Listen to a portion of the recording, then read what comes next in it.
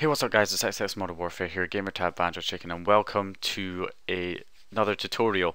So, another kind of computer tutorial here on how to set up a VPN, and it's not just going to be how to set up a VPN. Okay, so if you're just looking for a quick tutorial on setting up a VPN for the Xbox or for the PC, then this is probably not the tutorial for you. In this tutorial I'm going to be doing sort of a full in-depth tutorial on what the advantages of a VPN are and show you the differences and basically just show you what a VPN is really, because recently I've been getting quite a few comments, PMs and Skype messages of people wanting to know what a VPN is after I made my 5k subs discussion video. And I was talking a bit about, well, I mentioned a VPN and how it can get past blocked sites and stuff like that, but people are wondering what a VPN is, or, you know, why not just use a proxy, or what's the difference. So a lot of people want to know about this, so I thought I'd make a tutorial on it. So first of all, yes, I am going to be showing you guys how to set up a VPN for the PC and the console, but mainly I'm going to be giving you examples and showing you guys how to, or basically showing you guys what a VPN is and how it can protect you online. So first of all, and I'm going to have to try and speak quickly, which I'm not used to, but because this is going to, I've got a lot to kind of cram into one tutorial here. So first of all, when you're not connected to the VPN, your internet service provider can see pretty much everything you're doing on the internet.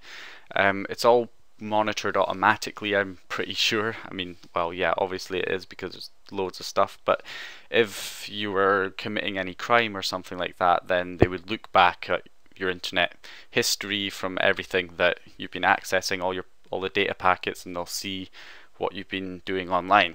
A VPN can protect you from this, and another thing that allows the internet service provider to do is block websites from you. Not every country blocks websites. Most of them do have certain websites that are blocked, but particularly in the United Kingdom. Now, I'm not sure about the United States, but in the United Kingdom they have started blocking quite a few websites that they don't want us to access, such as Solar Movie, free movie streaming and download site. Why was I able to access it just there is because I'm connected to a VPN. So just disconnect from the VPN. Okay, so when I'm not connected to the VPN and I go on Solar Movie, it gets blocked. If I try and access the Pirate Bay, it's blocked as well. So they've started blocking quite a lot of websites. That was just because I was connected to the VPN, I think. There we go, blocked again. And what else? PrimeWire, another movie streaming / download site. It's blocked, right? So your internet service provider can do that, and you don't have freedom of the internet without a VPN nowadays, especially if you live in the United Kingdom or countries where they're starting blocking websites. You've got a real problem with this. So a VPN can obviously access blocked sites. You can do it with proxies and stuff as well, but another thing a VPN will do is protect you so that the internet service provider cannot see what you're doing online at all. So they won't see anything that you try and access, anything that you're downloading, anything like that. Your internet service provider will not be able to see what you're doing online, basically. You're completely protected in that sense. And also, another big thing VPNs do is mask your IP address. So if anybody tries to trace your IP back, dox you or anything like that, they will get the wrong IP address. They'll get the IP address of the virtual private network, the server basically. They won't get your actual IP address. Therefore, if they try and trace you, they'll get the wrong information. And of course, if they try and DDoS you, they'll be DDoSing the server, which will probably have a ridiculously high download speed and won't be hit offline by a DDoS attack anyway. Or if it does get, or if there is a really powerful DDoS attack on some free VPNs, it might be able to bring the VPN down, but that won't bring your internet down. It will just disconnect you from the virtual private network, so you'll still be online. Or paid for VPNs or really popular VPNs have lots of DDoS protection added on, and even the most powerful DDoS attacks won't be able to bring them down anyway. So that is kind of the main reason people tend to get VPNs nowadays, and particularly why people want to get their games consoles hooked up to a VPN so that they're protected on the consoles, because obviously you get people on the Xbox capturing IP addresses and DDoSing people they don't like and stuff, so VPN will protect you from that. So how to get a VPN? Well, there are free VPNs, there are paid for VPNs, as I just mentioned. So if I just type in best free VPNs, press free VPNs,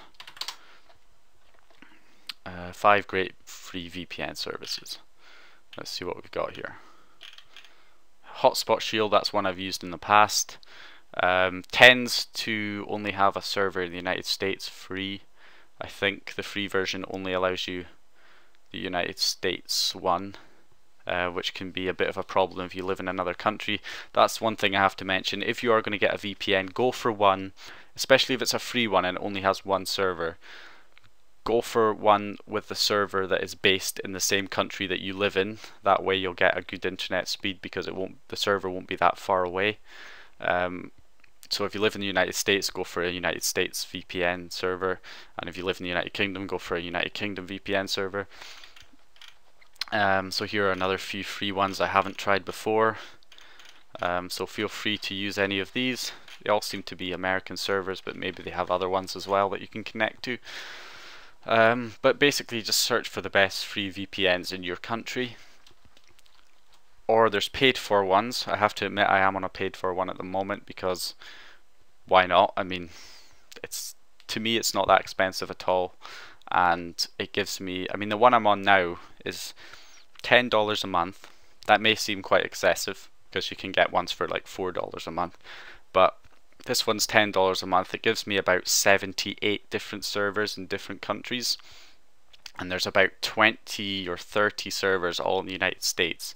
That seems to be the most popular country for VPN servers, and loads of them are based in the States, but it's also got lots of other ones dotted around in other countries. There's 4 VPNs in the United Kingdom, and there's 2 in the Netherlands and 1 in Egypt, and there's VPN servers all over the place. There's even one in China, which never connect to if you live in the United Kingdom, because you get like, the ping is ridiculous. But I'm keeping that one for COD Online just in case. So yeah, there are free VPNs, there are paid for VPNs. So if you just search for the best VPNs instead of free VPNs, IP Vanish, that's the one I'm on, which is pretty much right there at the top when you search in the best VPNs. But let's look at the best 15. So all these different VPNs, gives you the prices: $6 a month, $9.50 a month, $11 a month, $6 a month. They're pretty cheap anyway if you want to buy one, and they're a lot better than the free ones, but there are free ones that you can get. Now, first of all, the free ones are usually only give you one server. Occasionally it'll give you a few servers, but there are different types of protocols for VPNs. There's PPTP, L2TP, OpenVPN, or OpenVPN TCP, OpenVPN UDP, or sometimes it's just classed as OpenVPN in general. OpenVPN is a program really that runs on your computer to connect you. Now, it's supposed to be the best, but you may not be able to get games consoles connected, because some OpenVPN connections just rely on the application itself and they don't create a network adapter. You need a network adapter to get it working with a console, games console, like a network adapter like this. See, I've got one there, VPN. Some OpenVPNs do not have this, they just got the application. There's no network adapter, and therefore you can't really get a games console working unless you have a flash router. A flash router or a flash router I always get comments on how I pronounce router. It's pronounced router in the United Kingdom. It's pronounced router. Yeah, router in the United States. Whatever. A flash router is a router that is basically allows you to connect to a VPN network, and that covers all the devices connected to your home network will all be protected by the VPN, including games consoles. But there's another way to get games consoles connected through a VPN, and in that case you need a VPN adapter. An OpenVPN doesn't always give you an adapter. Some do, some don't. So in my one's case, it doesn't give me an adapter, so you're best connecting through PPTP or L2TP. So some VPNs give you a program. So say we wanted to go and download Hotspot Shield, which is a free VPN, and you downloaded this. I think it does give you an adapter as well, but it is OpenVPN, so there'll be a little program that opens. I mean, I'm pretty sure it was in that picture so you'll get a little GUI program like this, which you just click connect and it will connect to the server. Other ones will just give you a server address like this, and that's all they'll give you. They'll just say PPTP that, and it's just like, okay, what am I supposed to do with this? Well, if it just gives you an address like this, or you pay for a VPN, or you, I don't know, register on a VPN site, create an account, and it says, okay, here's the VPN address, and you're just like, no program, how am I supposed to connect? Well, copy that address, go to Control Panel, your network connections, network and sharing center, and set up a new connection or network. Connect to a workplace, use internet connection VPN, paste the address in here, then go next or rename it to what you want, enter the username and password you registered on the VPN's website or wherever it was you registered, put in your password, remember password, domain's optional, I'm not going to put in a domain, click connect, and that'll set it up for you, if providing all the information is correct, which it should be for me. So I'm just going to wait and hope that it connects me.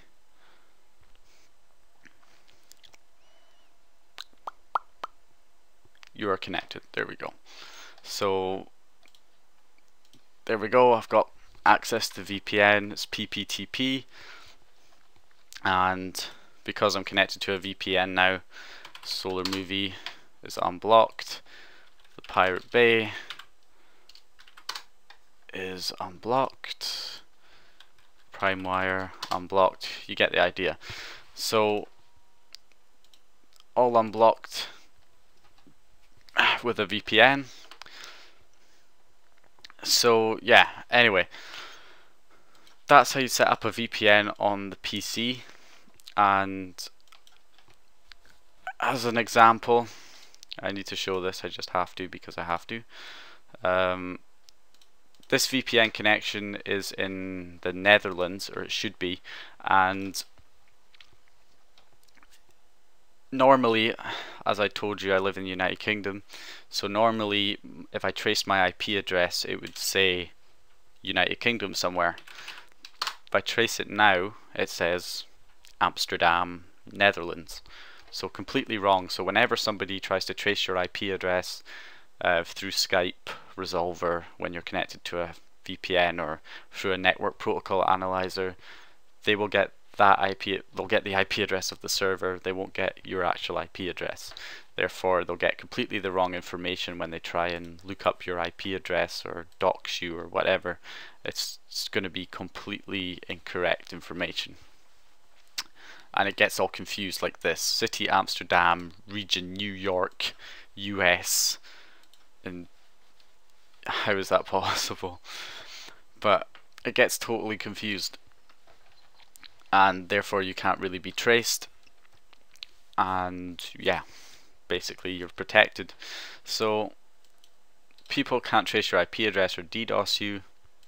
And as for your internet service provider, they can't see anything you're doing while you're connected to the VPN. So as an example, if I open a network protocol analyzer like Wireshark while I'm not connected to a VPN like just now, and I start a packet capture, and I go to a website that they would not like. So okay, so what website? Hack Forums or something like that. So we'll go on Hack Forums, and they keep, I'm pretty sure they keep a log of everything you're doing online, all the packets and everything, but obviously they don't check through it all the time. But if you're downloading loads and loads of movies, they might eventually think, he's been downloading tons of movies, let's send him a warning in the post that if he keeps doing it, his internet's going to get cut or whatever. Stuff like that can happen, and they can look through all this packets and information and find out what you've been doing. This is all accessible to them. So if I stop the packet capture and just do a quick filter for only this computer, and we have a look down here near the bottom, it should be. Alright, so if we look on here, we can see that there's a DNS query for Hack Forums, and they can see that I've tried to access this website, or I have accessed this website. And if I tried to access the Pirate Bay, even though it was blocked, they could still tell that I was trying to access that site. So yeah, they can basically monitor and see everything you're doing online. So let's see the difference when we're connected to a VPN and why it kind of protects us from this. So if I just connect on PPTP, this is actually the least secure protocol for VPNs, is PPTP. But even though it's the least secure, your ISP still can't see what you're doing. So if I connect to this one, and now we'll do another packet capture, and if I go back, refresh Hack Forums,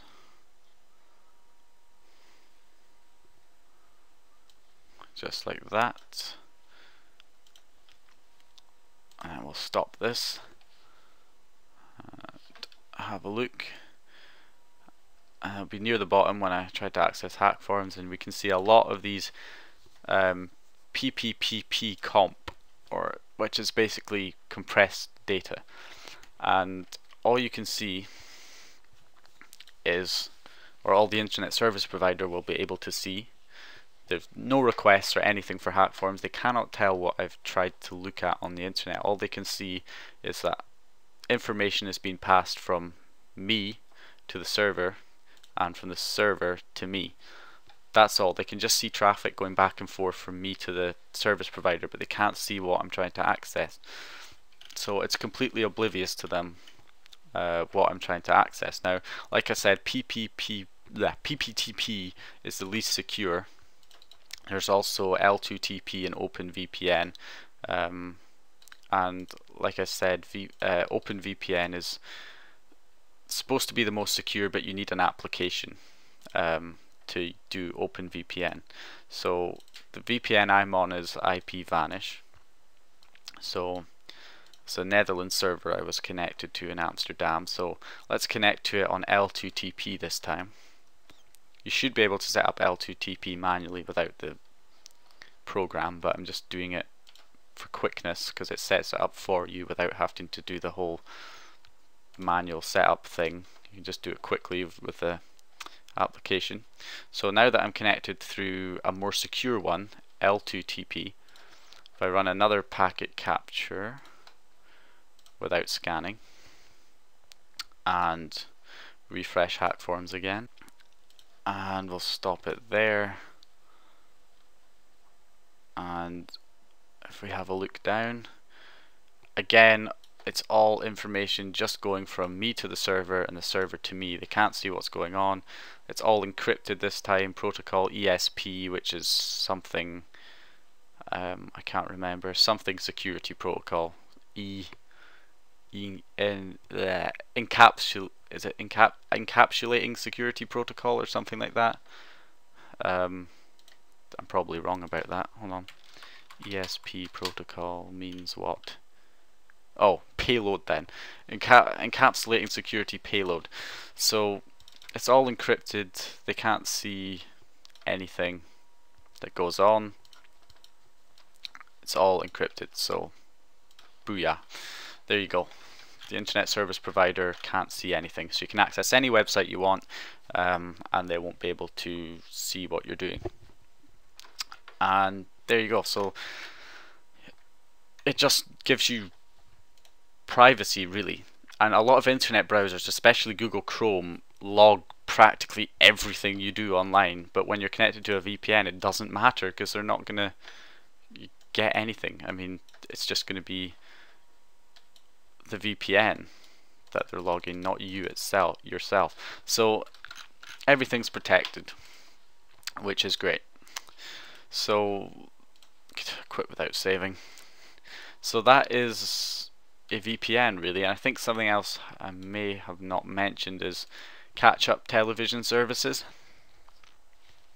Like in the UK we've got BBC iPlayer, ITV Player, 4OD, 5 on demand, I think it's called. Basically internet catch-up TV services. So we pay a TV license in the United Kingdom. So basically only people with a UK or people who are from the UK should be able to access the catch-up TV services. And the way they tell if you're from the UK or not is simply by your IP address. So since I'm from the United Kingdom, if I go on, and I'm connected at the moment to the Netherlands server, okay, so I should not have access to BBC iPlayer because it thinks I'm from the Netherlands. So it instantly puts me to radio because it can't take me to TV. Alright, so on BBC iPlayer, let's say we wanted to watch the latest Doctor Who episode, the Christmas special, which may only be available to United Kingdom. I don't know if it was shown in America. Maybe it was shown on BBC America or something. So say I want to watch this. I get this. Currently BBC iPlayer TV programs are available to play in the UK only, but all BBC iPlayer radio programs are available to you. Why? If you are in the UK and see this message, please read this advice. Well, basically it's telling from your IP address that you're in another country and therefore you're not allowed to watch this episode of Doctor Who because it's for people in the UK only. So yeah, you can watch radio wherever you are in the world, that's okay, but TV programs, nah, only UK. So obviously if you don't live in the United Kingdom, if you have a VPN like this with a UK server, then all you have to do is go down, find the United Kingdom list of servers. Where are we? I've gone past them. There they are. Let's connect to this one because it's got the lowest ping. So I'll just connect to this server in London. And there we go. I should now have a UK IP address. I have anyway because I do live in the UK, but let's just say I lived in the United States and I wanted to watch this. Then I would just go connect to a UK server, refresh, and there you go. I can play it, no problem. But I'll probably get down for copyright if I start playing that, so we'll just close that off. So yeah, that's another thing a VPN can do. So lots of things. So the next thing, the last thing I'm going to show you is how to get it working with a console if you don't have a flash router. A flash router, like I say, protects all the devices on your network by connecting to the VPN from the router itself. Most routers do not have this functionality, so you probably won't be able to do it that way. So the way to do it is get your games console and connect it to your computer with an Ethernet cable. So I'll find a diagram or something when I'm editing this video to show you, but I mean, you know what I mean, right? You connect, you have your console, wired connection, Ethernet cable from your console to the computer. And then you need a wireless connection on your computer. It could be a laptop or whatever, or desktop with a wireless card or wireless adapter connecting to the internet. So that's the way I have it. I'm connected to the internet with my wireless network connection, and my local area connection, which is my Ethernet port in my computer, is connected to my Xbox. So what I do here is just, it's already set up for the right DNS, but if you're doing it for the first time, just set these both to automatic. And then on the VPN adapter, this is why you need a VPN adapter, so OpenVPN may not work if you don't have an adapter for it. But if you do have an adapter, then you should be okay. Just go to Properties, go over to Sharing, allow other network users to connect, just click OK with this, and select Local Area Connection, the Xbox one basically, and it will say it will not save until you dial it again. So basically you have to disconnect and then reconnect to it for it to allow you access. And that's it basically. Now you just start up the console and it will be connected through the VPN. So I'll just show you that. I think we're still in the Netherlands. No, we're not, are we? We're on the UK one there. Should be London. Yeah, there we go, London, England, right. So I might go over to the Xbox if I have enough time, because this tutorial's gone on for quite a while, but I may go over to the Xbox and just show you it connected on the Xbox and show you the IP the Xbox is showing, that it's the same one as the VPNs rather than my actual one. So on the Xbox I should have that IP address, 81.171.97.29.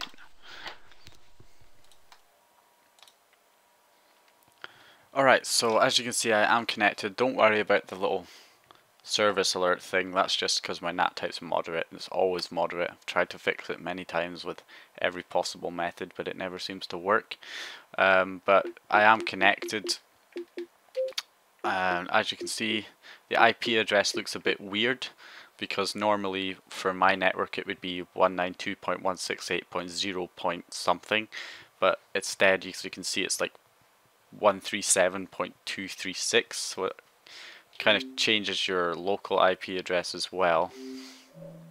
But if we have a look at our actual, what's it called? If we actually have a look at our where do I go to get his console settings? Yeah, there we go, system info. There's the IP address, 81.171.97.29, the VPN's IP address. So if anybody on the Xbox tries to get my IP address with Kane Enable or Lanc or ComView, they will get that IP address, the IP address of the VPN, not my actual IP address. And if they try and boot me offline, nothing will happen because I'm on VPN. And if they try and trace my IP address, they'll get the wrong information. So there you go guys, that was a long tutorial, but I didn't want to just do a basic quick setup tutorial for VPNs, because that's been done loads of times. There's loads of tutorials for that, so I wanted to kind of do a full explanation, full advantages of a VPN, and show you all the different kind of things that it can do. So if you enjoyed the tutorial, please remember to leave a like rating. Comment if you have any questions, subscribe if you haven't subscribed already, and yeah, I'll see you guys in my next video. Yeah.